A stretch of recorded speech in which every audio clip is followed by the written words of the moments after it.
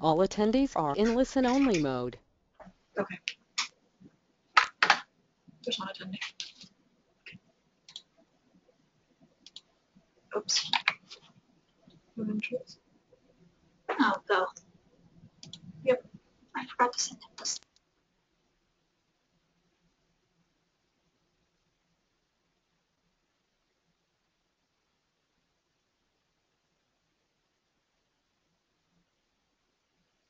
Okay. This webinar will focus on how to use self-advocacy through media and the internet. Our presenter is Beth Haller of Towson University in Maryland. Beth wrote a 2010 book on media and disability pictured below.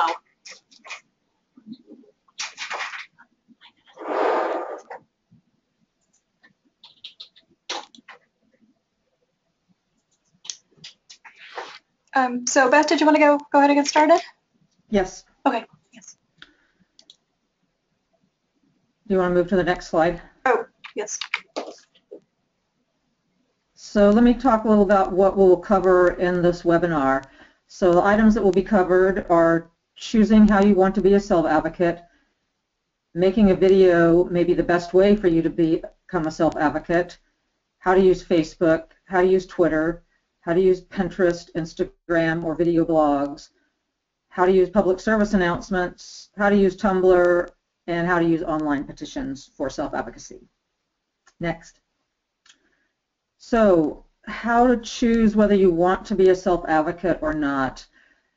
Pictured is Teddy Fitzmaurice, who sells disability rights and social justice t-shirts and buttons, and that's how he works as a self-advocate. He goes to conferences related to disability and sells t-shirts and buttons with social justice and disability rights. So I think there's a good list of things about being a self-advocate. So you can tell your personal story the way you want. Being your own advocate will make you feel good about yourself. Other disabled people who see your self-advocacy may decide to become self-advocates. If you're a self-advocate, no one speaks for you but you. This is rather than your parents, an organization, or the news media. No one is speaking for you but you. If you use social media, you can create privacy settings. These are so you are in control of whether someone can post on your page, friend you, follow you on Twitter, etc. If you use a website or blog, you can craft the message the way you want. You can make sure it says exactly what you want to say. But there are some bad things about being a self-advocate. You will become known to others. When you speak at events, the news media might cover your talk. You will not have a say in how they report that story about you. Not everyone will like what you have to say. They may be rude or even mean and angry in responding to you. If you use social media, you may receive mean or angry comments in posts or tweets. If you use websites or blogs, people who disagree with you may share them with mean or angry comments, or even lie about what you said. If you decide to become a self-advocate, here's some things you need to know about the media. So a lot more are using the internet to access television, news, everything that used to be TV is now online. And many people get their news from these organization websites. And sometimes they get them from Facebook and Twitter. Sometimes they look at these news stories on their phones.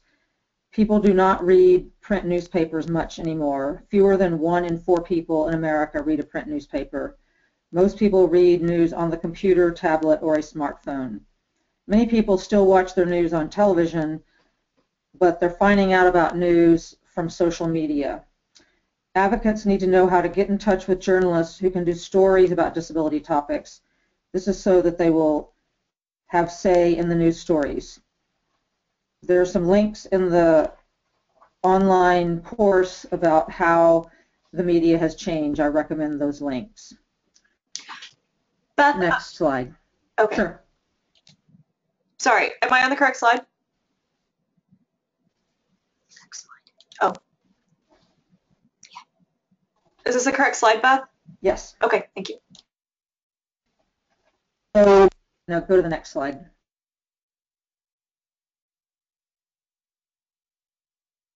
It has Drew on it.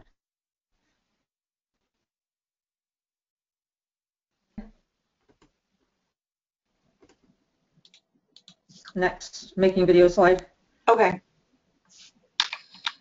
So it's the making videos with the picture Goldsmith on it. There you go. Okay. Thank you. Okay, making videos. On the slide is a picture of Drew, who's an autistic teen who created the shot How Pity Is. Drew is in the image. He's a Caucasian teen with light brown hair, wearing a blue t-shirt and jeans and typing on a tablet, sitting in a white chair next to a white side table. He's from Wisconsin. 11, he created a short film called No Pity. This is because he didn't like his teacher donating to an autism charity that uses pity to raise money. He participated in the PBS Project Voice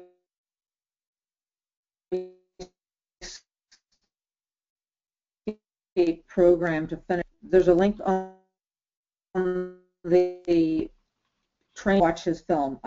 Drew's information about when disability organizations or disability charities use pity to raise money. It shows how that method hurts disabled people. Quote from Drew, "This is a disabled teenager's heartfelt appeal for respect and dignity always trumps pity," end quote. In addition, self-advocacy organizations around the country and around the world sometimes use videos to tell people about self-advocacy. Also on the slide is a screenshot of the self-advocacy Pokey, the SA Pokey, which is created by Rhode Island's 17th annual statewide self-advocacy conference in 2012. It's a very fun video just talking about the importance of self-advocacy for self-advocates and how everyone around the world should be participating in self-advocacy if they want to do that. Advocates for Action Rhode Island is an independent statewide nonprofit self-advocacy organization. It hosts this video on its website. It's an organization directed by and for people who have a developmental disability, and they try to empower others who have DD so that they can speak up for themselves and for others. Remember, nothing about us without us, because together we can make a difference. So videos are a very powerful way to get your message across. Next slide.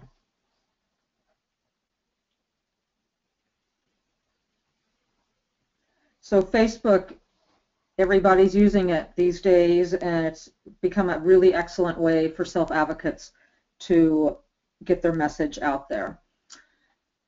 But it has both good and bad parts to it. Some of the good things about Facebook: can talk to people who may not live near you via Facebook, can look at pictures and videos that other people post, can post your own pictures and videos, can share the links, pictures, and videos of others to your Facebook friends. You can tell everyone on Facebook about your life. There are more than 1 billion people around the world on Facebook. You can tell people about disability topics that are important to you. You can learn about what other disability self-advocates are doing. You can join a Facebook disability group and find people who are self-advocates like you. You can teach non-disabled people about disability through Facebook. You can get news, general or disability-related news, on Facebook. You can see what disability organizations around the world are doing. Many self-advocates on Facebook use their pages to post disability news. Next slide.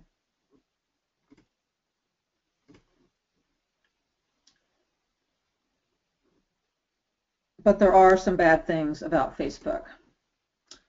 Next slide.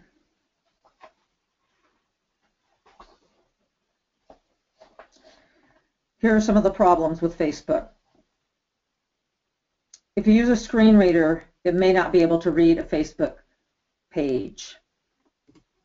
There is work going on to try to make Facebook more accessible these days. If you don't like to write, it may be difficult to say what you want in a post on Facebook. You'll have to learn the privacy settings if you don't want others to post on your page. Some people will post on your page trying to sell you things. Some people may put mean or upsetting comments on your posts. When you go onto Facebook, you may see other people's posts that are upsetting to you. Next slide.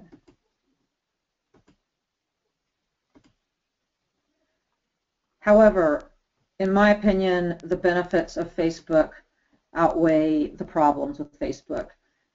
As you see on the slide, many disability organizations are now on Facebook. It's a wonderful way to explore what is being done by lots and lots of organizations around the world that are interested in disability rights, and self-advocate groups as well are all over Facebook. So, like I said, the benefits, in my opinion, outweigh the problems. Next slide. Questions?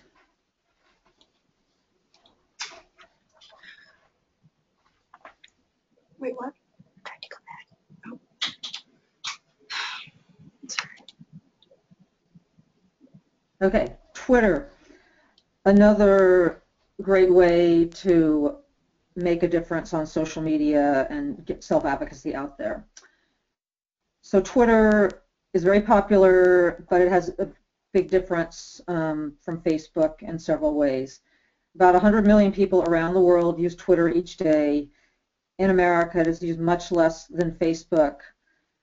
But if you're trying to reach younger people or African Americans, they use Twitter more than other ages or races. Also, many more college-educated people use Twitter. And so there's some resources on the advocacy training site to learn more about Twitter. So here's how some self-advocates could use Twitter. You can post links to stories about disability. You can post pictures about disability. You can post videos. You can retweet others' post pictures and videos. Next slide.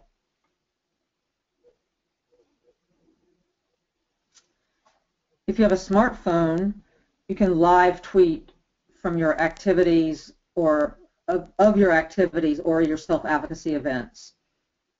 You can post news, media, blog, or an organization's links about topics that interest you on your Twitter feed.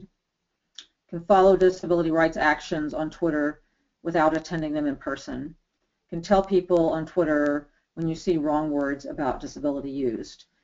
And Twitter is being used for what they call live tweeting with a lot of disability actions when there's protests and things like that.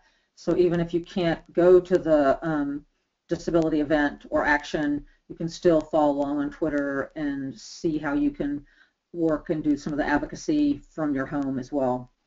Next slide. But Twitter has some access problems. On Twitter, everything is written and must be within 140 characters, about 20 words plus a long website link. However, there is news that Twitter might be going to 10,000 characters, I believe. So wait and see. It might change to be a less restricted content area later on. Second, many tweets are not full sentences and use unfamiliar abbreviations, so may not be understandable. For example, sometimes instead of writing the word people, people write PPL. So you have to know what some of the abbreviations mean when they're using a lot of them in a tweet. Blind people or those with low vision may find it difficult to get screen readers to work on Twitter. Next slide. EasyChirp is a web-accessible alternative to Twitter, so it might be a way to access it better if you're using screen readers. It's designed to be simple to use. It's optimized for people who are disabled. It also works with keyboard-only older browsers like IE8, low-band internet connection, and without JavaScript. Next slide. A number of disability organizations are on Twitter, and it's a great way to get information. Even if you decide not to participate in tweeting, still you can go onto Twitter with an account and not have to participate, but you can see everybody else's posts and just get information that way. So the Autism Women's Network is on Twitter, Autistic Self-Advocacy Network is on Twitter, the Center for Disability Rights in New York State is on Twitter, Thinking Person's Guide to Autism is on Twitter, Down Syndrome Advocacy is on Twitter. So quite a number of self-advocacy and disability organizations are on Twitter. Next slide.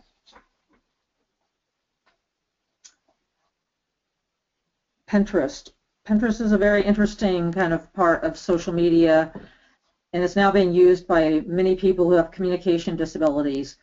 For example, they can pin photos of things that they like on their Pinterest board, and then they have their Pinterest board on their smartphone. And so if they don't speak verbally, they can show people on their smartphone information about themselves, things that they like, or even I know people that use it when they go to restaurants and they have pictures of the food they like, and they just show the waitress the food they like. So it's a very flexible, image-based social media. And it also can be used for self-advocacy if you don't speak verbally. If you want to reach people who can understand pictures better than words, Pinterest is wonderful. It's actually used more than Twitter. It's more popular with men than women, and it's used by more Caucasian people. There's, again, more resources on the media training website. So for Pinterest, the thing to remember is that it's all about images, and so if you're working with people who understand information better in picture form, it's a great resource to use. Next slide. Instagram is also all pictures with some captions, but a lot of people will post pictures on Instagram without any captions. But it's a very good way to reach young people. More than half of adult Instagram users are under 30 years old. It is also much more used by Hispanic people and Black people who are adults. You can learn more about Instagram from the training site. On this slide is an image of somebody's service dog, Delbert, somebody who puts his pictures up via his name, Disabled. And so if you're somebody who gets information better through images, Instagram might be a great way to put yourself out there with images about your life, and also look at other people's images. So I think it can be used for self-advocacy when photos tell the story best. Next slide.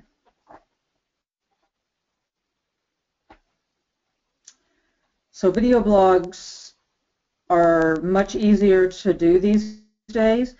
So they're also referred to as vlogs. And on this slide is a disability advocacy group called Real Girls, and several disabled girls are reviewing films at this website or on YouTube through their video blog. So you can tell your own story however you want it to be told using a video blog, which I think is very important. And all you might need is a smartphone or digital camera to make your video.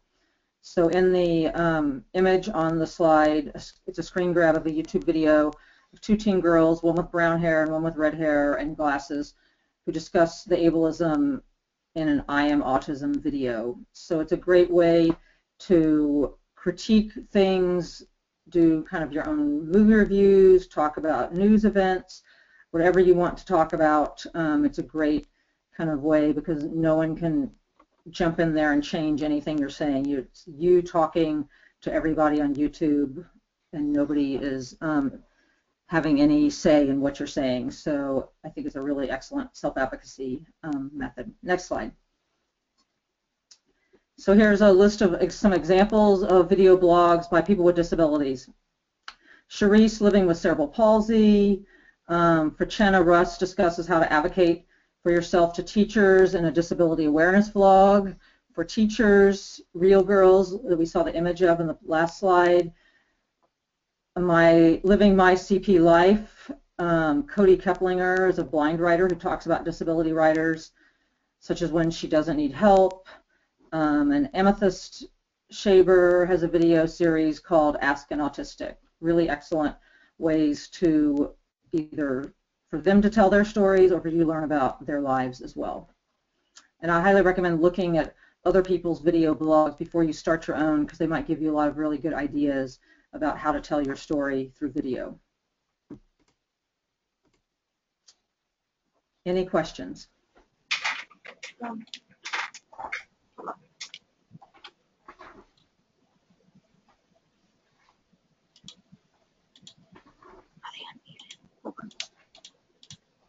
Everybody's unmuted if they want to ask a question. You received one question from Amanda.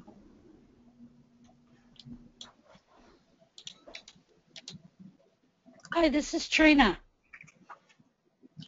Hi, Trina. Hi, Trina. I have a question.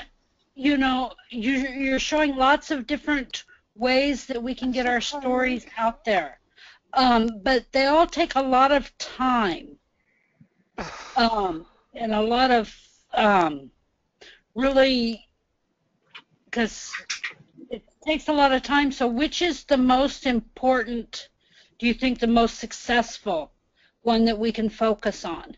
And do you have any time budgeting tips on doing these things? Because I know a lot of people just get sucked into like Facebook, and they're on Facebook 12 hours a day, and then you're not really living your life.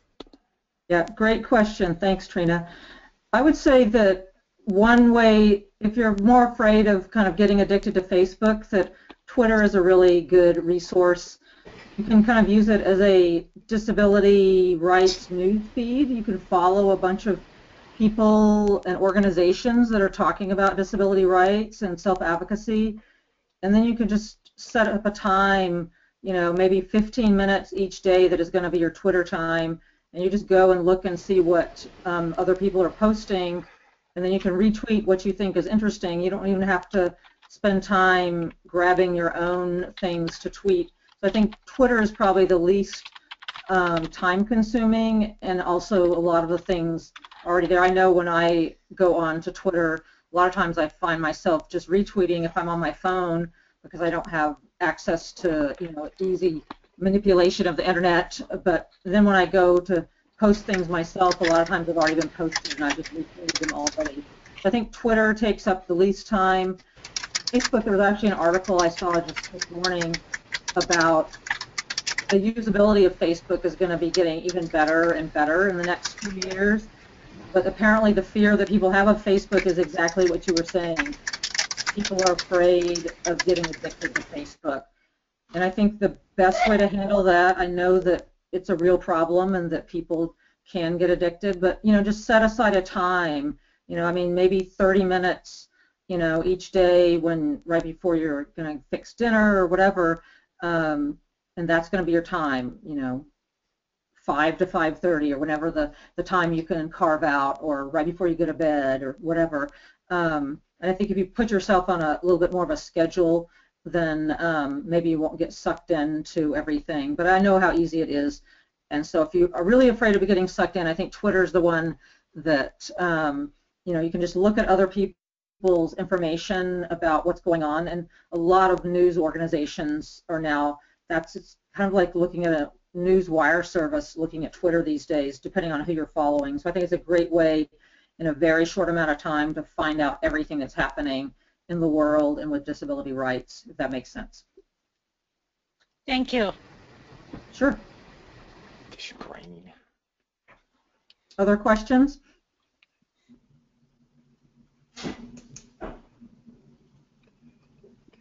Hi, I was wondering, where is the website with all these links that you guys were talking about? Great question. It is called autisticadvocacythroughmedia.wordpress.com. I believe my ASAN friends will be giving a link to everybody, correct?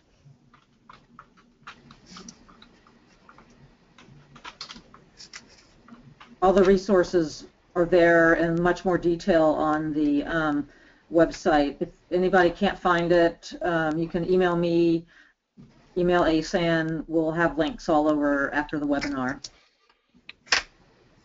Okay, thanks. Sure. Other questions?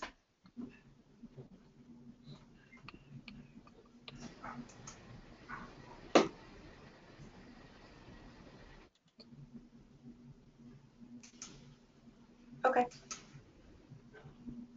Okay, we'll move on then. Okay, thank you.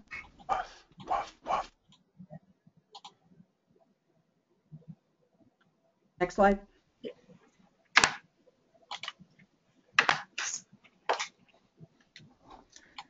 Okay, public service announcements. So these, I think, are based on the question I just got about time management.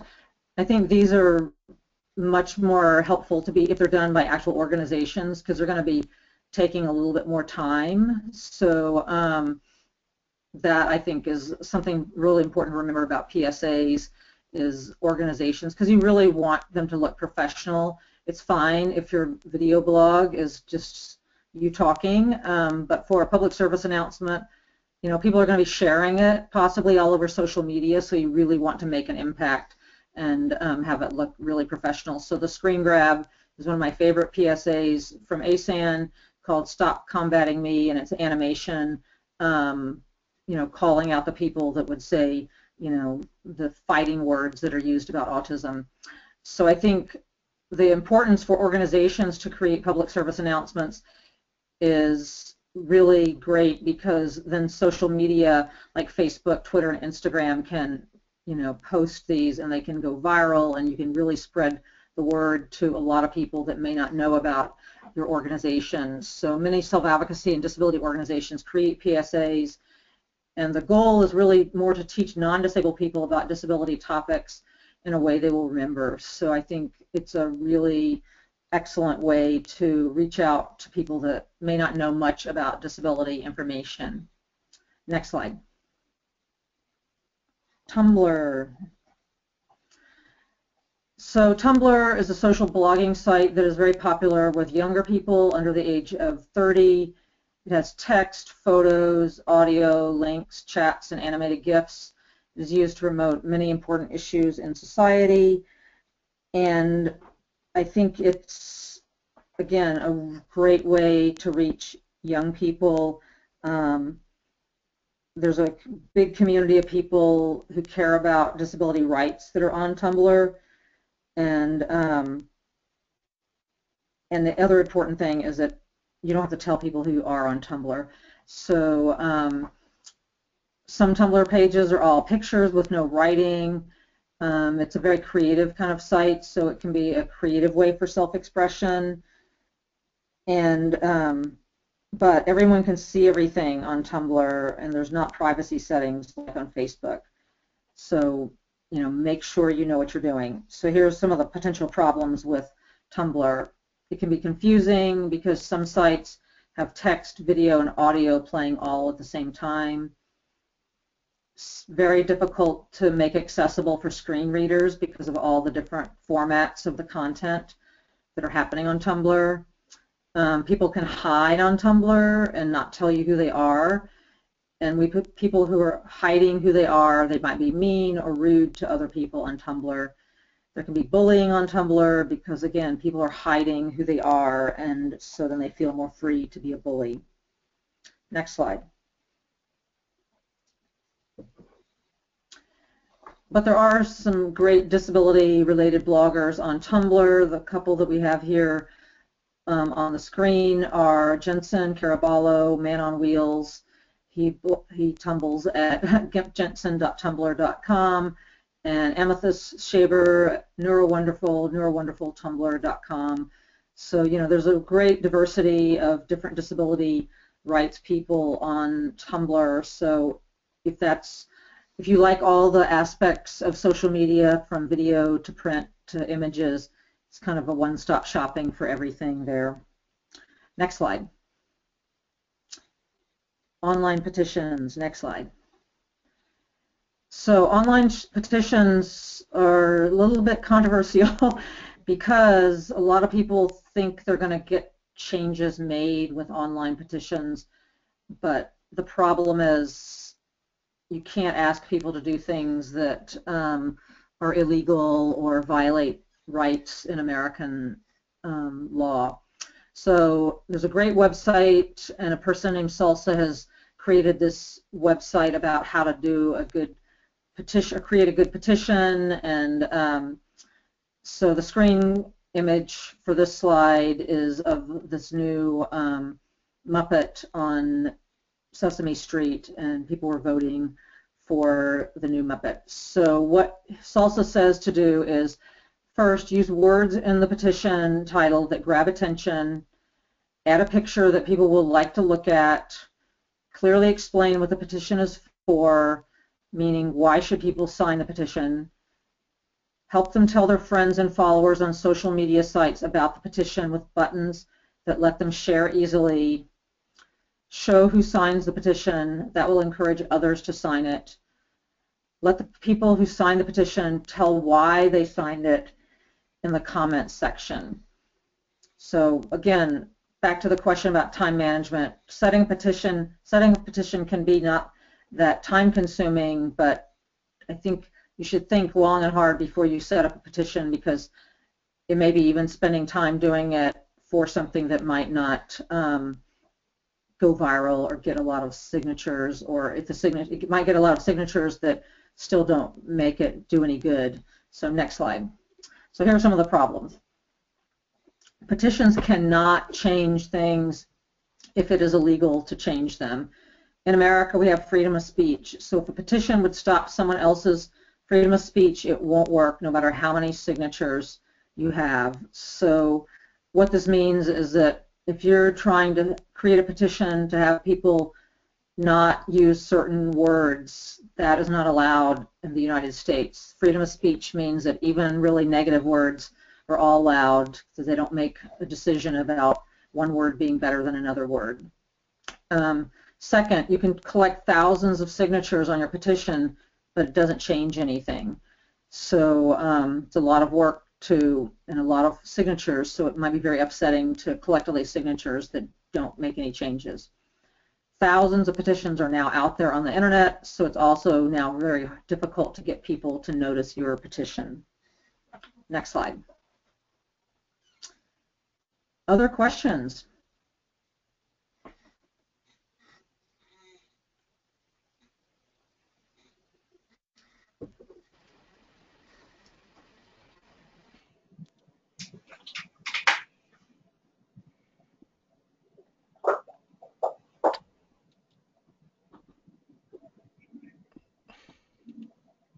Yeah, does anybody have any questions? You're all unmuted.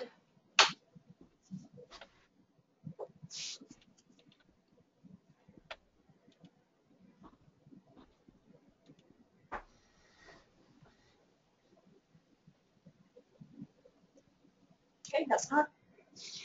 Okay, everyone, thank you for coming. And this webinar will be posted on our YouTube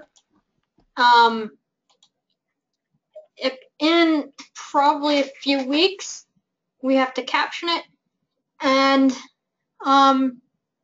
again, thank you for coming, and thank you, Beth, for presenting. Thank you all for having it. And everybody get the website and go explore, and it has my email there. If you have questions, just email me, and I'm happy to answer questions you have if you think of them later. This concludes our webinar. Thank you. All right.